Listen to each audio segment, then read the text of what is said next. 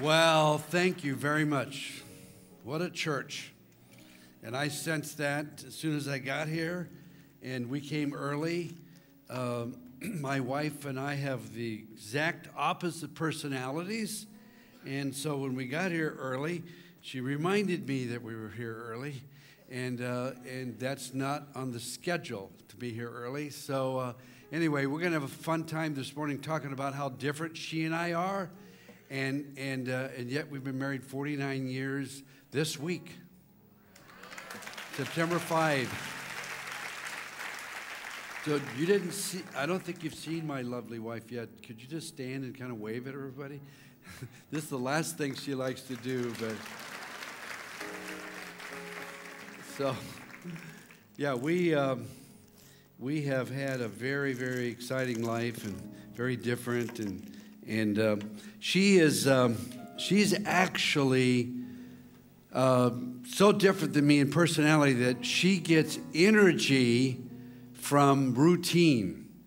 She likes a minimum of changes and routine in her life. She just loves it. Who has a personality like that? How many of you are like that? Okay? Almost always you marry somebody like me who gets energy from change. Amen? So as many changes that I can have in my life, the happier I am, and exciting new things and so on and so forth. So anyway, I love that, and she's the exact opposite of that. So the reason we have 65 books is that we have been in 6,500 conflicts together in our life, and we just take our mistakes that God helps us figure out how to get out of this mess, and we write about it.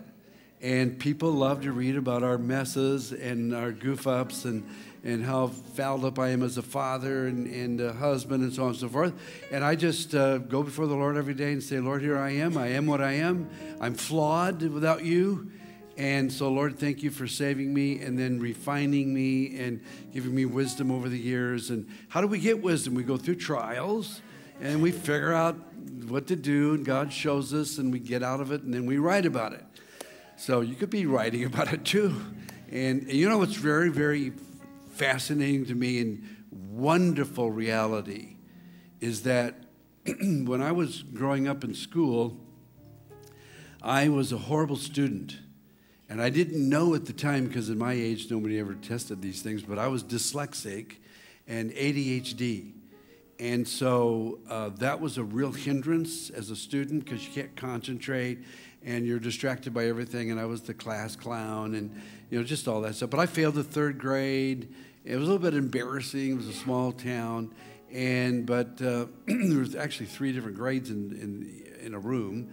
And so it was a pretty small place. But anyway, I just felt and believed in my heart that I was stupid. And the teachers helped me reinforce that belief, and spelling tests and reading and all that stuff. I used to be horrified that somebody would ask me to spell something. And so anyway, I'm just horrible at spelling and reading and math and all that kind of stuff. But I'm actually, and this is really important to understand about me, I'm actually on a 6th grade level today, academically.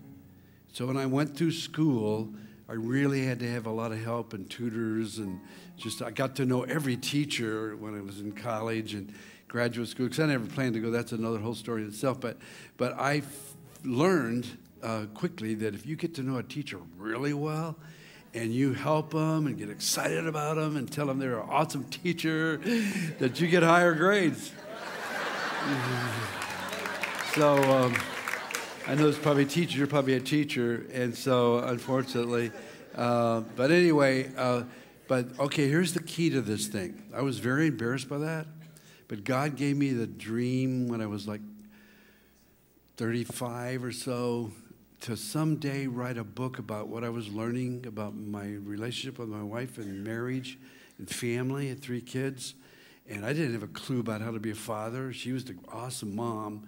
And I was trying to learn all that stuff. And so, but my kids really helped us parent them, because we used to say, we don't have a clue how to parent you. How would you like to be parented? They're pretty sharp. because they know how to be loved, and they taught us a lot of things, and we're all in great harmony today still. From time to time, we fall out of harmony and so on and so forth, but we learn how to get back in. And so, but here's what's important.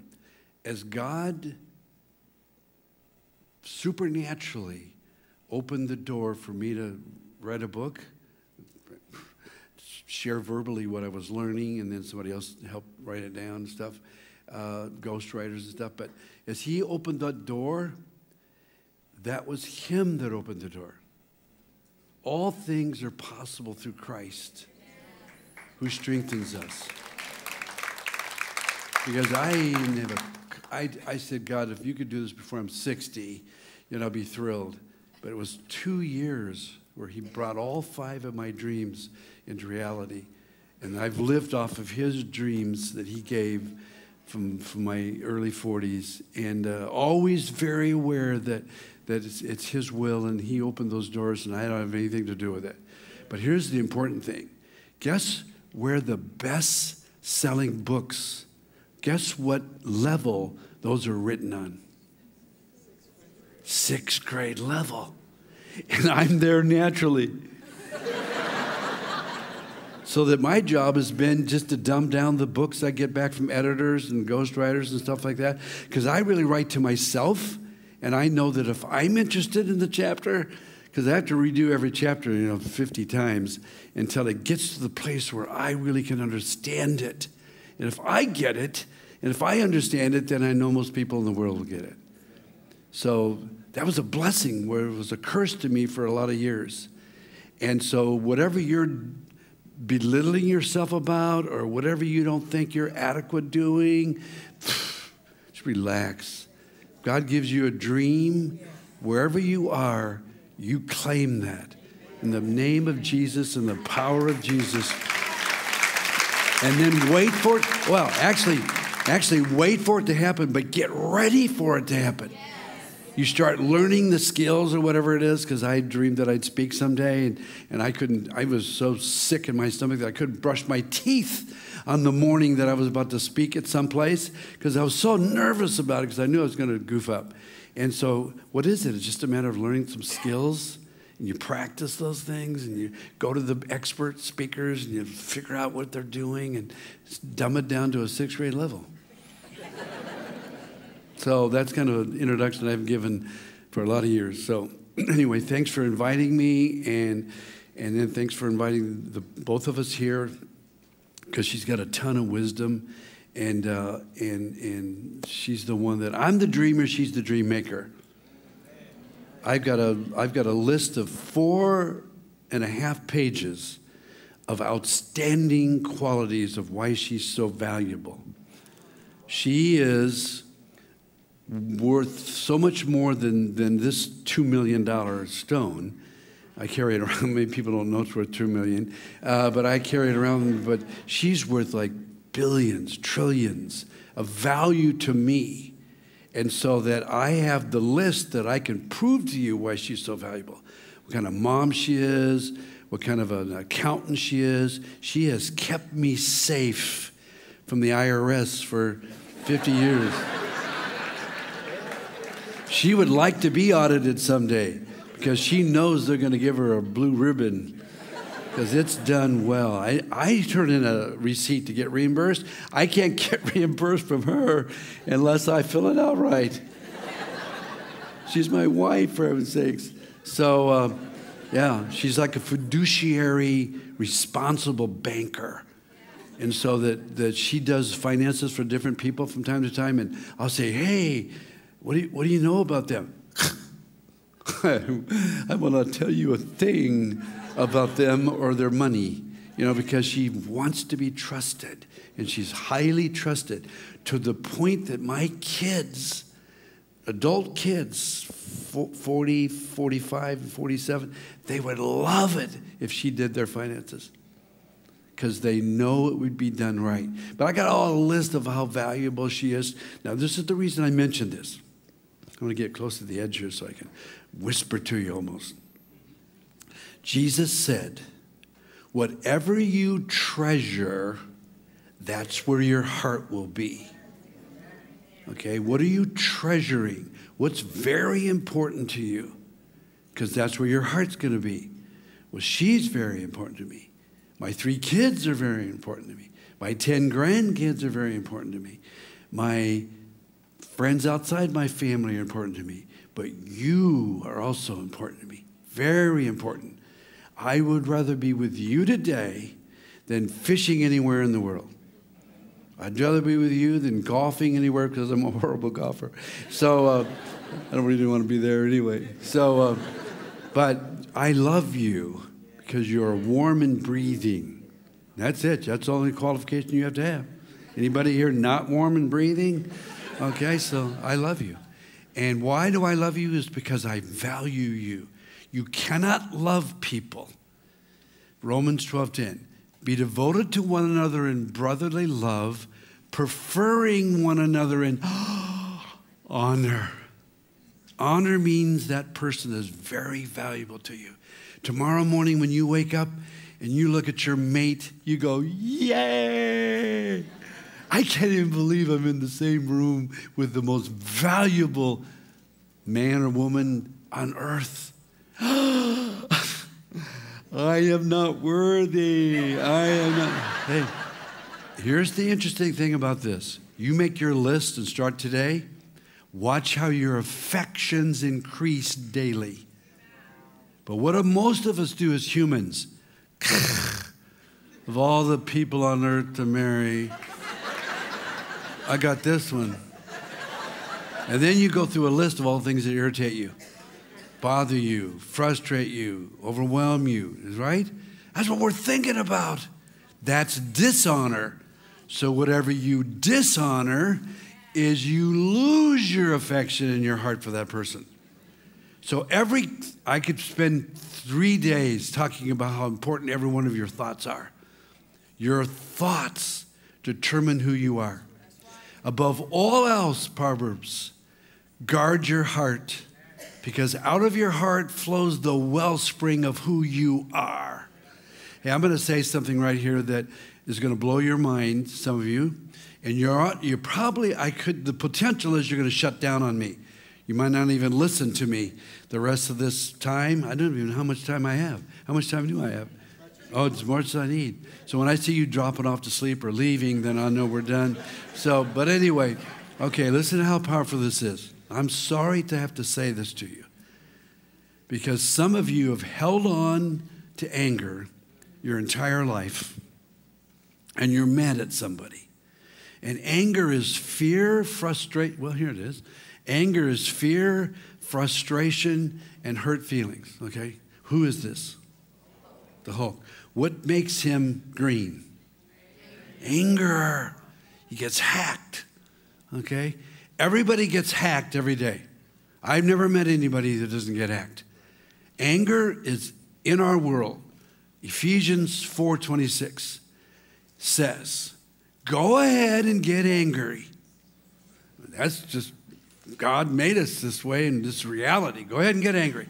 What's anger? Fear, worry, jealousy, envy, frustration. How many of you have been frustrated at least once today?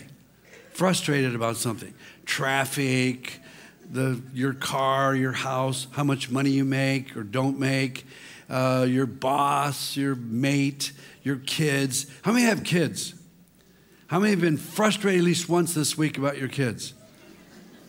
It can be daily. It can be hourly. Amen? Frustration is okay. Irritation. How many have been irritated with your mate or your kids at least once this week? Okay? Irritated. It's good to get irritated. You can get irritated because you know what irritation is? I love this. You know what irritation is? It's simply the speck in their eye reflecting the honking log in your own eye. I hate to say that, but that's true. That's Jesus' words, Matthew 7. You're all upset with your mate or your kids or your friends or your boss or some pastor. Yeah, they get upset with you once in a while. Yeah, exactly. That's so normal. But thank God for your irritations in your life. Don't try to get rid of them. They're simply there to show you where you need to improve. You're the one with the honking logs in your eyes. So the next time your wife irritates you, say, honey, thank you for being such an irritation to me. Because God is using you to show me where I need to improve. You know, I used to say to my kids, thank you for making me angry. I need you in my life. And they'd go, what? What did you say again? Because they didn't get it at first, but they got it today. And they know that we as a family made our living based on the things that frustrated us, irritated us, upset us, the trials we went through. All your trials are awesome. My wife's main message is that there is a pearl in every pile. You know what that pile is? Yeah. Cow. Okay, she uses the word, but I usually don't use it in church. And so, but do you know that we have never found the exception of not being able to find a pearl or a ruby or a platinum or something of value in every one of our trials. Therefore, 1 Thessalonians 5, 16, 17, and 18 says, rejoice. Again, I say rejoice, which means yay, it's cheering. Rejoice is cheering, yay, for that trial. Do you think you feel like saying yay for a trial? No, nobody feels like it. You don't do it because you feel like it. Your feelings come after your thoughts. I never feel like thanking God when she irritates me. And there is not a day that goes by that we do not irritate each other or frustrate each other. On the way here, she said to me, we are too early. The schedule says you're to be here at 9:30, not 15 after 9. I said, I'm just going early to find it, and then we're going to turn around and go get some water, some distilled water for my sleeping machine that I have to sleep. I look like I'm in intensive care every night. And so anyway, but we got here and ran into some of the leaders, and everybody said, go ahead and just stay. In fact, one of the leaders said, I'll go and get your distilled water. I said, good for you. Thank you. Appreciate that. Serving church. Okay, so the point of this introduction is that you're flawed and I'm flawed. Your personality is different than mine, but I love you. And I love your personality, and I'm just going to figure out where God needs to bless you and enrich your life and make you whole like he designed us to be whole. But I'm not going to judge you and say you're wrong and I'm right. And I'm going to accept you, and I'm going to love you no matter what, because you're valuable to me. And I'm not going to let you make me angry. You can frustrate me today. You can irritate me and cause me to be jealous or envious today, but I ain't keeping it in me. Okay? Because guess what? The number one tool that I can see through my young life, the number one tool of Satan is to get you angry and keep you angry. You can get angry, but you cannot let the sun go down on your anger.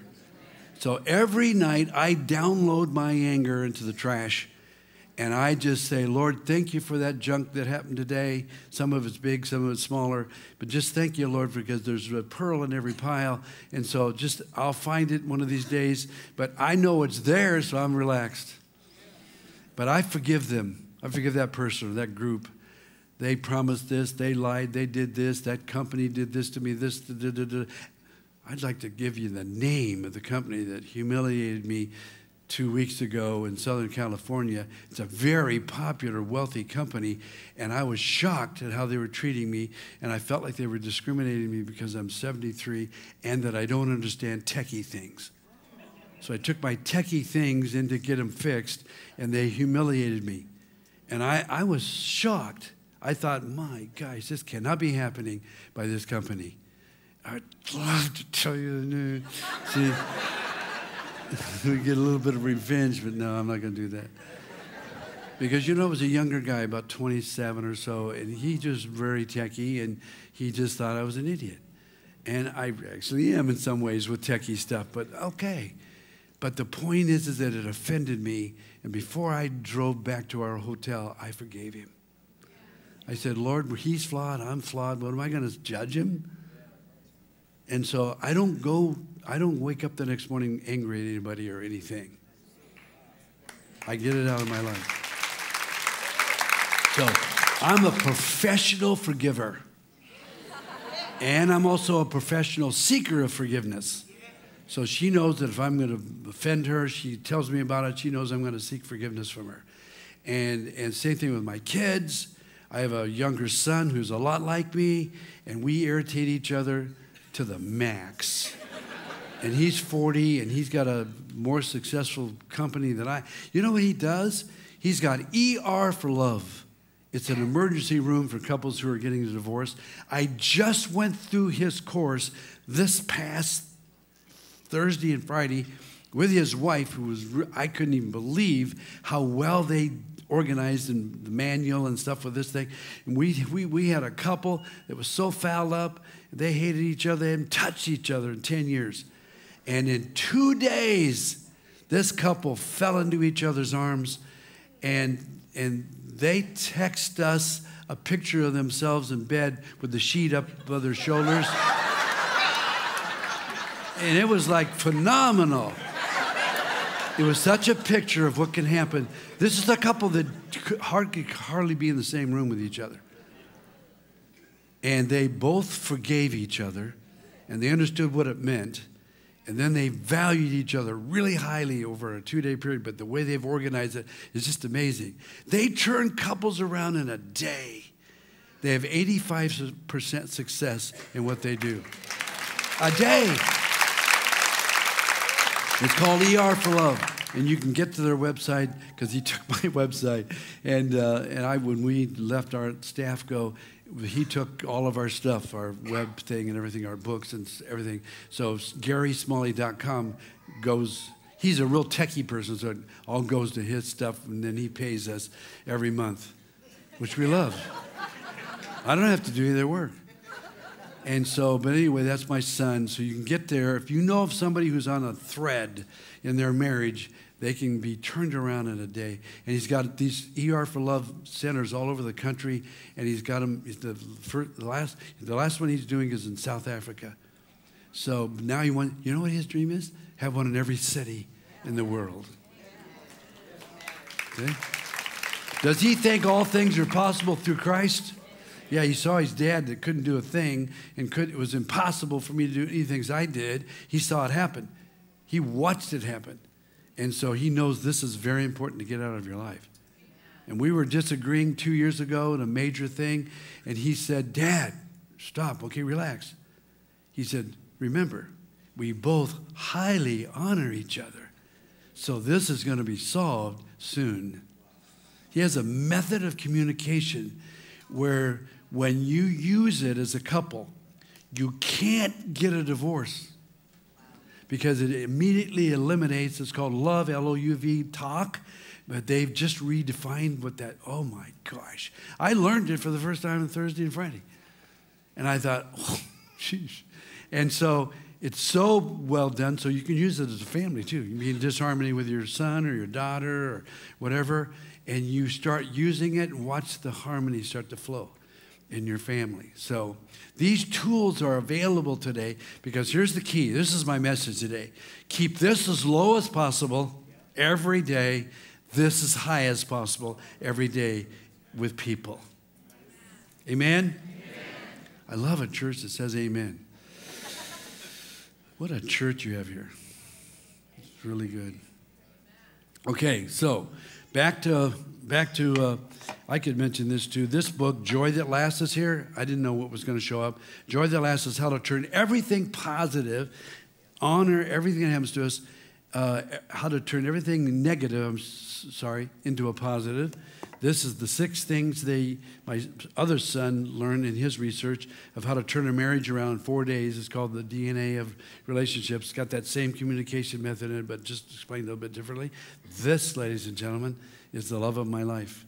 This is 4 things that Jesus said that summarizes all of his teachings, 50-some teachings. And when you get yourself as a parent and your kids to learn and memorize these 4 verses, 4 things he said, watch what happens to your family. So, gosh, would I love to spend the rest of the day talking about that. But this is what I came for, see? When you get old, you stumble once in a while and fall off the stages and so on. Not yet. So, anyway. Okay, my wife and I, very different. See this little finger? It looks similar to that one. It's a little bit bigger still. But a year ago or so, I cut it off. And the only thing that was holding it was a little piece of skin right here. It was just dangling there, bleeding. What I did was I was doing a honey-do list for her in the backyard, and I had a drill, a corded drill, the long shaft drill thing. It's an infomercial on TV. You buy these things, it drills a hole real fast. You put the plant in, it's really fast. The only thing they didn't explain to you, or they may have, I missed it, ADHD, is when you run into a stone or a root, it doesn't cut well. Okay?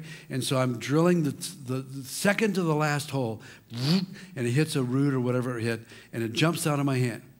Okay, instinctively, I never thought this through, I grabbed it as it was falling. So the shaft, I pushed the button in the process of whatever happened, and it was the button that keeps it running. The cord, 4 seconds is about all this took. The cord wrapped around the shaft, ripped my finger off, and I couldn't get it off. So it was just like horrible pain. And so I ran to get where the plug was and unplugged it, but there it is. So I unwrapped it, took the glove off, and there was my finger hanging down. I have pictures of it if you want to see it in here. I actually do. And but anyway, so almost one of my initial emotions was to laugh, because I went, only Smalley would cut his finger off with a cord. I mean, how many of you ever heard of anybody who's got their finger off with a cord? And so, anyway, no one raises their hand. And so, anyway, I run into the house really fast because I realize this is an emergency. So I go to the cupboard, I pull a bowl out, I put water and ice in it, wrap my finger in a little bit of raggy thing as fast as I could. I put my hand in the water, got in the car, started driving to work, called her. I said, "Hon, I just got the end of my finger off." She goes, "Oh." Well, part of the was that I was interrupting her schedule. She has a daily schedule. I mean, she wants to go through that schedule, which is a natural thing of her personality. I mean, she didn't say that to me. I'm just imagining in my mind as I'm driving to think, okay, so I get to the hospital, the emergency room, and we drive in at the exact same time. And personality differences, okay? The first thing she says when she goes, she goes, "Oh, that's my favorite bowl." It was her favorite bowl. So one of the little chickens on the side that we got on a vacation one time. And, of course, see, that irritated me initially because I thought, finger? And so I wanted to go, whoops, but I didn't, okay? And so I kind of smiled inside, and then we went in and they sewed it back on. They said, 50-50 chance, and there it is. Okay, so we prayed, called one of my friends who has the gift of healing, and he prayed for me, and then he called me back and said, "Guess what? Your finger's pink." I said, "Oh, way to go." Okay, because the doctors didn't know. Okay, but that's the different personality. So just imagine us, 49 years of marriage, every day at some point irritating each other. That's anger. And it's okay to get angry. Just don't stay angry. You forgive each other as soon as you can. And if you can't, you ask God to empower you if you can't do it because you've been angry in the past. And the problem with anger in the past is that the more anger you store in your heart, it's like storing I just thought of this week of a different, I got to bring one, not a live one, but bring a, fake one, a rubber kind of thing, but it's a boa constrictor. Anger is a bow. What's another way to say that? It's a kind of snake is that? Python. Yeah, I want to bring a python one of these days, maybe even a miniature, so people can see it. Because guess who suffers when you get offended and you stay angry? The offender or you? You know what it's like to stay angry? It's like drinking poison and then saying, God, make the person who offended me sick. Stupid, isn't it? I'll just name a few of them from memory. If you stay angry, it's not that you get angry, it's if you stay angry, you are going to move into darkness and you cannot know God, His love, and you don't have any desire for His word and for fellowship with Christians. That's one. Two, you sabotage your relationships. If you are married to an angry person today, it'll be a tough road trying to get this person to love you because they will sabotage your attempts. What kind of marriage is that? Or friendship or parenting relationship? You can't do it. You have to get the anger out of you. I could spend days explaining how I've done it over the years. It's your job. You got to go to God and to books and Google, and find out what works and ask your friends. Who's an expert at forgiveness here in this church? Who's an expert? There you go. There's one. Okay, 2, 3, 4, 5, 6, 7. Look how many are experts here. How many of you have really been offended in life in one way or another? Okay? All right, now, many of you have learned how to forgive. Either you learn how to forgive or you live a miserable life. It's up to you. So the thing I was going to say a little while ago that some of you will not want to hear is that you are 100% responsible for the quality of your own life. You can be married to a real jerk. It's your responsibility to stay happy with God and to have the high quality life, because guess what, ladies and gentlemen? Your thoughts hidden into your heart, as a man or woman thinks in her heart, so is she. Guard your heart above all things, because out of it flows the wellspring of who you are. Jesus said, out of your heart flows your thoughts, words, and actions. Look at Matthew 15. Where do those thoughts, words, and actions come from? Your heart. What's your heart made of your millions of thoughts you've had during your lifetime? The average person has 1 billion thoughts in their lifetime. Look at Carol. Have you ever read of Caroline Leaf? Her books on neurology. She's a neuroscientist. She started explaining that to me about 5, 6, 7 years ago. I had a meeting with her and questioned her, and she explained it to me. Smalley, don't blame. For 38 years, I actually blamed you, didn't I, for my quality of life. Moi. But after 38 years, my son Greg finally said to me one day, Dad, stop lecturing Mom and trying to change her, because it'll never work. You never change a person by lecturing them, because what you do is you create an unsafe home, and then they get worse in their relationship with you, not better. Who can you change, Dad, Mom or you? I said, me. I'm the only one I can change. He says, well, then why are you still working on Mom? Because I had a belief back then that if she changed a couple of areas of her life, I'd be happier. That's a lie from the pit. I'm happy today because God's words live inside of me. The Holy Spirit lives inside of me. What does it say in Ephesians 3:16 through 20? God, please, out of your unlimited resources in heaven, please grant me strength with power through your Holy Spirit abiding within me, so that Christ may dwell in my heart, rooting and grounding me in your love. Oh, gosh, I could go on with that section because it's so amazing. Who is the quality of my life today? Jesus. His words are alive and powerful and sharper than... That's what this is all about.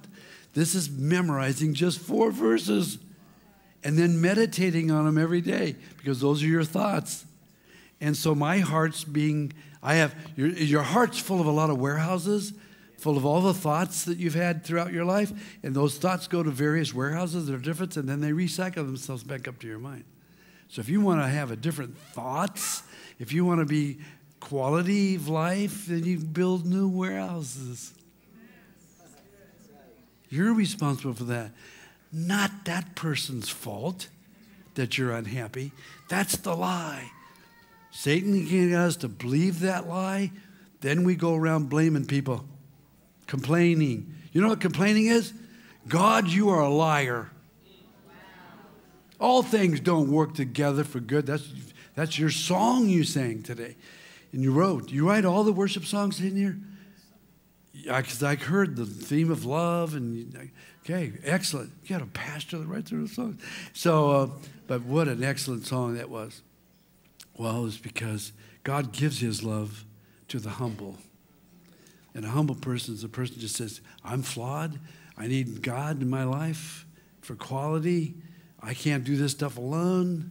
And the miracles that you're going to provide in my life, God, are just amazing. So I fall before you and thank you for life. And thank you that you've written. Thank you, Jesus, that you came to speak your Father's words to us so that I could memorize them and that I then become like you. Because I think your thoughts. I think your thoughts. That's pretty simple, isn't it? See, that's sixth grade stuff. Huh? And so, therefore, that's my job every day. Memorizing his word and meditating on it. So I started today with my four verses. Four verses. Matthew 5:3. I'm poor in spirit. I'm like a beggar. And I get the kingdom of heaven given to me. Secondly, I love people like Jesus did. And when I do that, 1 John chapter 2 says, my love for God is made complete. So I love God with all my heart, soul, mind, and strength. What's that mean? That means I like him and want him a lot more than all the stuff the world offers. Homes, cars, money, all that stuff. It's important. It's okay. I can get it. But I want him more. And he knows that. And then guess what the fourth one is? Ladies and gentlemen, the fourth one is rejoice. Matthew 5, 10, 11, and 12. Rejoice in your difficulties, your persecutions, your hardships, your trials, your uncomfortable, your irritations, your worries. You know why I don't worry anymore? Because a pastor about a month ago said to me, well, to the congregation, he said, Jesus says, don't worry about anything. Because the birds, God's taking care of it.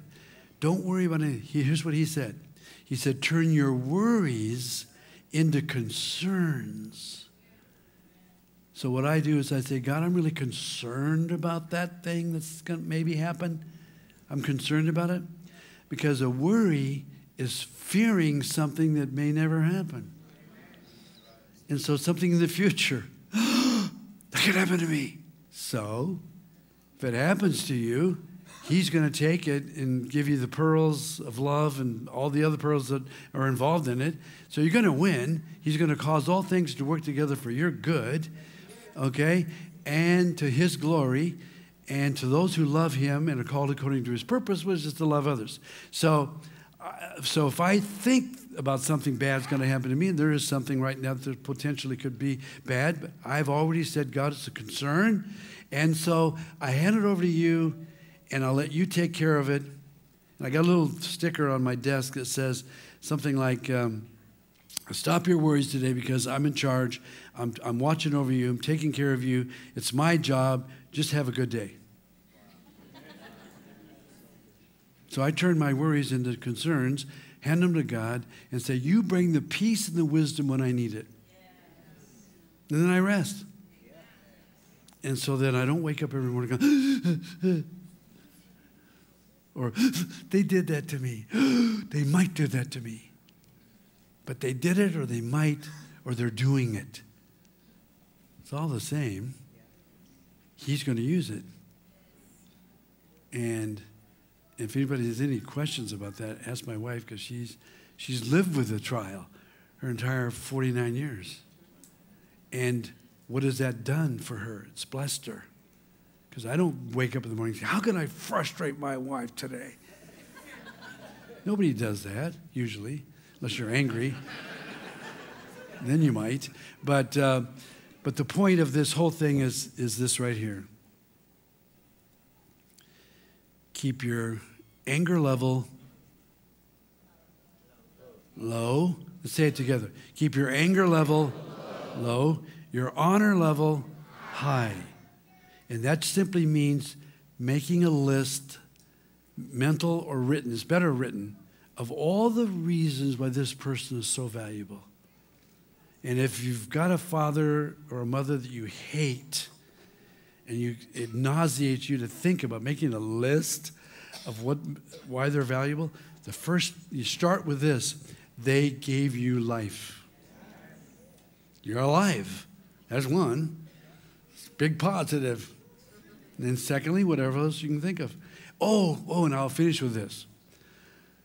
I talked to an African-American, 35-year-old, good-looking guy last week in California. He's got a ministry called Fatherhood Matters. His dad had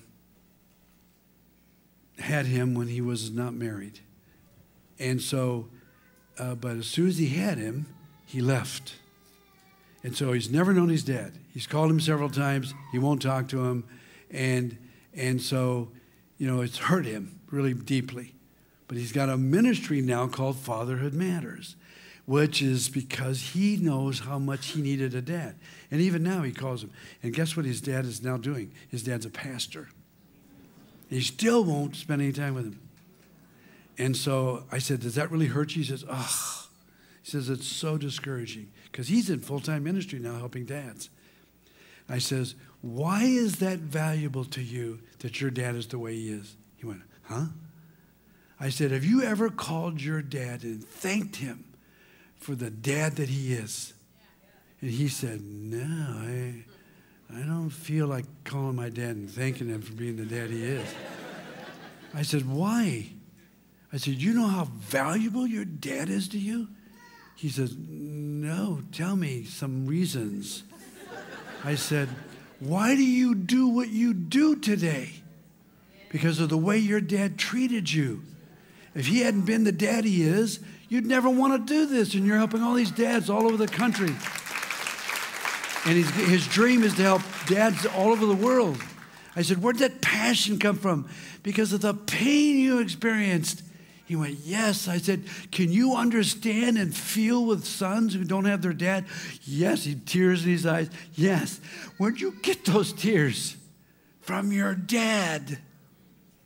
He went, oh, I never thought of that. And so before he went to bed that night, he forgave his dad, 35 years old, spent 4 years in prison. Because of he gives all kinds of reasons why his dad wasn't there and stuff, But he said, now, I said, you got an education being in prison. What an awesome experience. He says, oh, I know how they feel. I know how to be healed in that situation. I went, those are all gifts from your dad, for heaven's sakes. He started getting so excited, so he forgave his dad, and then he called the two leaders of this conference and said, I can't go to sleep without telling you, I love my dad tonight for the first time in my life, and I'm so excited about talking to him. So he called him the next day and thanked him, and his dad still didn't want to talk to him. Hey, it's an ongoing trial. That God is giving him more and more understanding and wisdom, and he'll figure out how to solve this for himself. One of these days, he's going to lead his dad's a pastor. I was going to say one of these days, he's going to lead his dad to Christ. And he might. So I don't know, but he's a sharp kid. You're going to see him in action one of these days probably. But anyway, point is, find out what God's teaching you through these difficult things that you're experiencing. Gosh, I'm not sure how long I have, but I might as well pray. Yeah. One? I have one more story I could tell. Okay, all right. I'm going to overdo my welcome. My son, when he was about 6 or 7, There was a rule in my home, nobody screams when I'm on the phone, because I didn't want people to think that my family was out of control. And so anyway, he was screaming one time, and I'm on the phone with a pastor, and I'm trying to talk to this pastor, and he's screaming and jumping up and down in the room I was in, and so I was trying to get you to...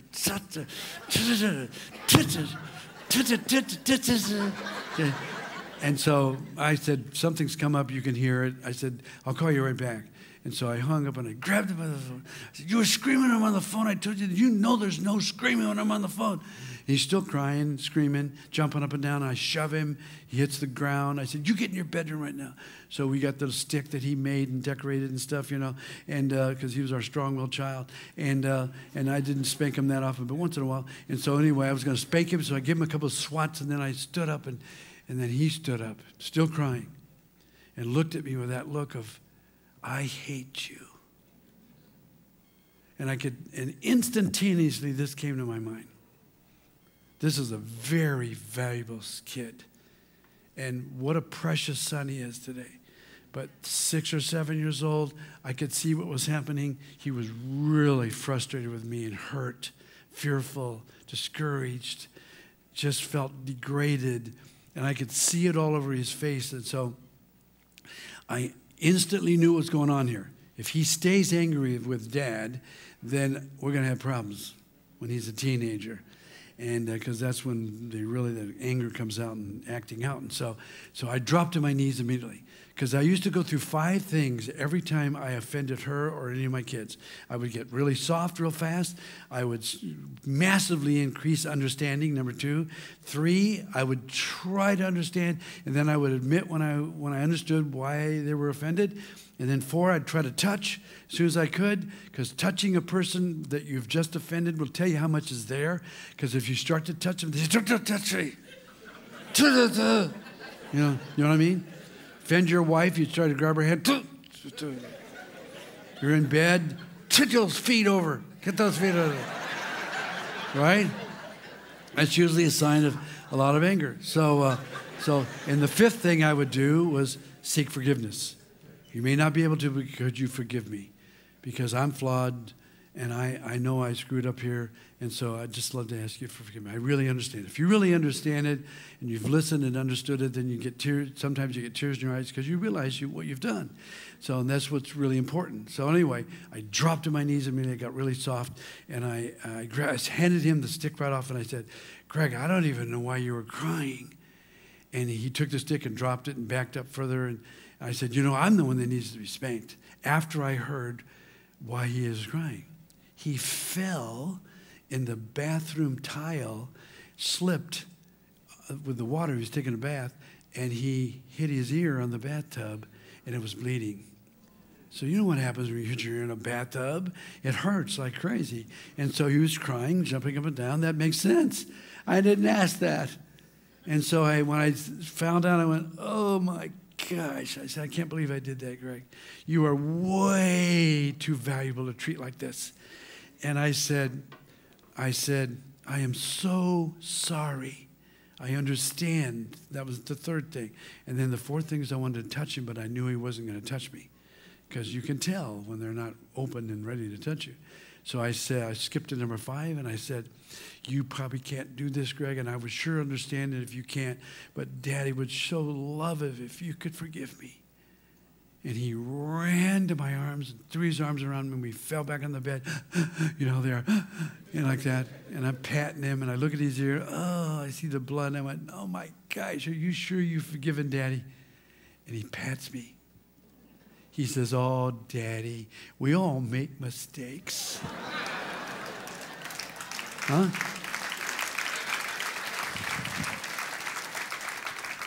As low as possible every day. Get it out. And both of you. So, let's pray. Father, we love you. We love you for you are the creator. You're everything. You are our water, our living bread, our front shield, our rear guard. You are 1,000 things that we read about in the scriptures, and you're everything we'll ever need. That's why we love you with all of our heart. We have all this stuff that you provided, but we don't count on it for life. You're our life. If anything, it's overflow, or if anything, it causes stress, more stress anyway, so the less we have of it many times, the better anyway. I just thank you for who you are and sending your Son to live within us, his words to be living within us, alive, powerful, sharper than a two-edged sword, wisdom. Just thank you for salvation. Thank you for this church, each person here. Maybe there's new people here who don't know you. Father, draw them by your Spirit to you today so they can know what we know, that you forgive. You put all of our sins in the past. You throw them in the ocean. They float down to the 20,000 feet level and beyond. And you don't remember them anymore. You forgive us yesterday, today, and forever. Because of your pain on the cross and your stripes, we're healed. And Father, I just pray that you will richly bless this church amazingly with their conferences they have coming up in the future, the marriage summit they want to have. Lord, just answer their prayers. Give them the power to free each other from anger. It's okay to get angry every day, but don't keep it inside, Lord. Help them get it out. Even 20 years ago or 30 or 40 years ago, stuff that happened to them. Let them see the value of what happened, of how you're using it. You're at work, as our pastor sang today.